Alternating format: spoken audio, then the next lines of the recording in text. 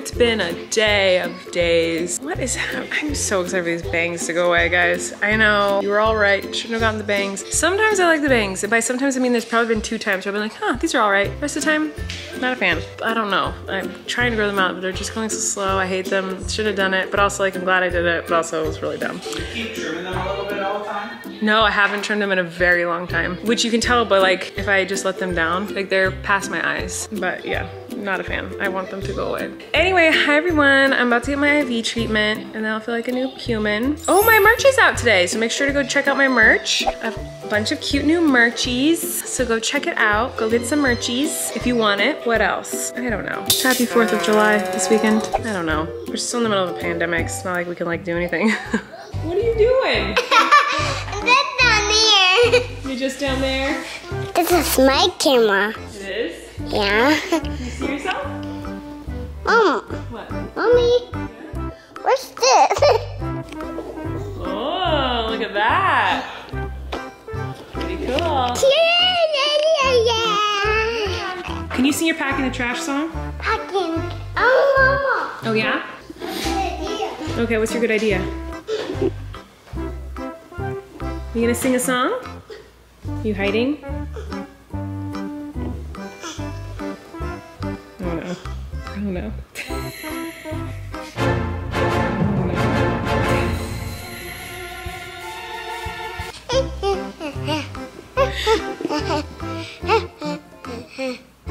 This is blocked. Help. It's blocked? Mama. What? What you doing? I'm just hanging out. I'm gonna go put my bathing suit on. Bye, Dada. Bye. It's under here, Mama. I don't know. Let's look. What is it?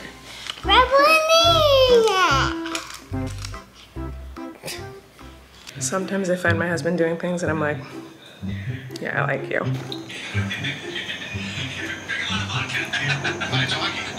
This is like the hottest thing I've ever seen you do. I come downstairs and you're doing a craft outside, like... Join me. Can I join you? Join me in craft, please. Okay, I guess we're painting a coffee table tonight. Come downstairs, already putting Flynn to sleep. I'm so tired and feeling yucky and I see my husband painting. I was shocked to see you. I didn't know you were. I was like, yes, painting, crafts, fun. Get involved. I like this color palette.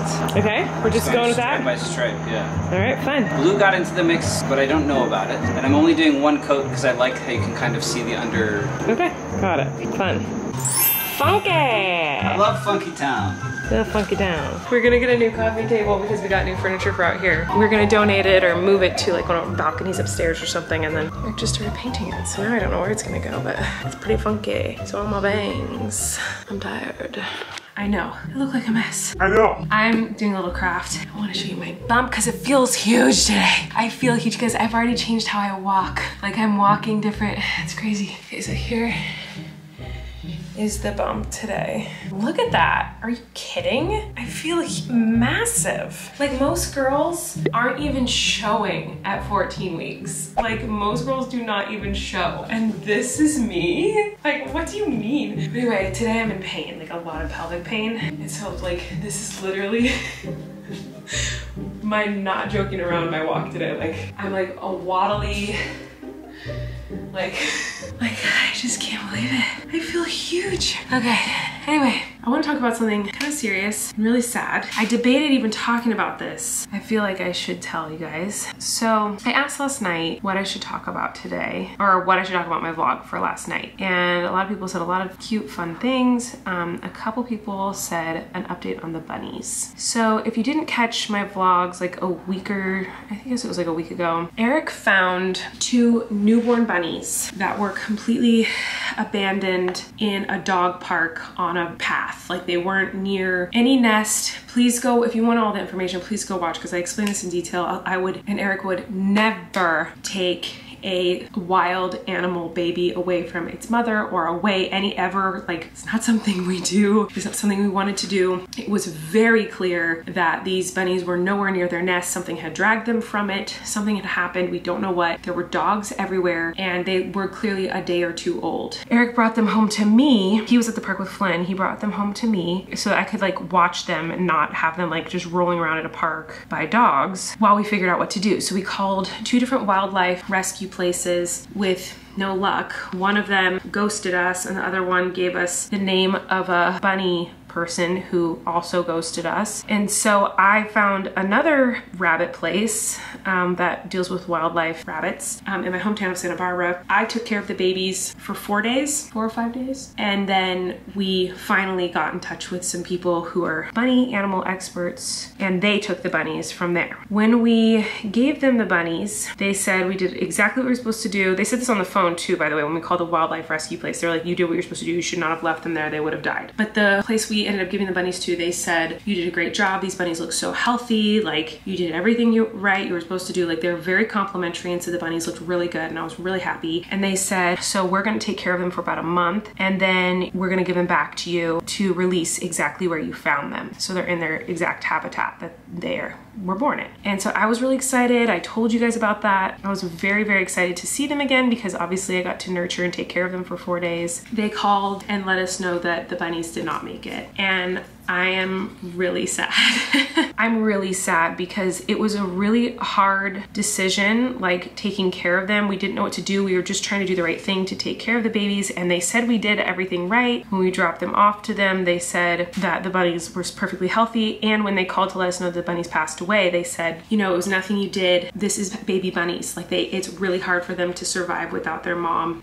It's very rare that they live without their mom. You did an incredible job keeping them alive as long as you did. And we tried our hardest to keep them alive, but like, babies just don't survive without their mommies. I'm really sad, and I do, even though everyone has told me like you did the right thing and they wouldn't have survived had you not picked them up, like they survived even longer than they normally would have in this environment, like you did such a good job with them and all of that. I still feel like a little bit of guilt. I'm like, should we have not like taken them from the park? Like, you know, they were healthy and good with me, so I'm like, did they get used to my scent and then me giving them to new people? Was that the mistake I made? But like, everyone advised me to like bring them to experts, and so I feel like that was the right decision. But then I'm like, but then why were they surviving with me but then they weren't surviving with them? You know, they were so nice on the phone and were just like so sweet about it, but I still feel just like so awful and so sad and so bummed. A few of you have been asking about the bunnies, and I knew that like I could just not say anything, but obviously I told you guys that like in a month we'd get to see the bunnies again and release them into the wild, and so I knew like a few more weeks would pass and you guys would start being like, hey, where are those bunnies? So I figured I might as well just tell you now. I'm really, really sad about it. Yeah, it's a total bummer and I'm really sad. So that's what happened to the bunnies. Yeah, I feel awful, and I wish that I could have done more. I mean, we did everything we could. Like I said, please go watch my videos talking about it if you want to know. Like, we really did do everything we could to save those bunnies and keep them alive. The wildlife experts were just like, this is just how baby bunnies are. They cannot survive without their mom. It's very, very rare. So yeah, I'm sad. Anyway, I love you guys, and I'm gonna go keep doing my crafts because I'm a weirdo who does crafts late at night. I'm gonna go have a nice 4th of July weekend with my family, and I hope you guys have a nice weekend, whatever you're doing. I'm gonna go to bed. Love ya. See you tomorrow. You can relax. Colleen and Eric have a podcast. The world is scary and we're locked in our home, but now we have big microphones, so you can relax. That's the name of our podcast.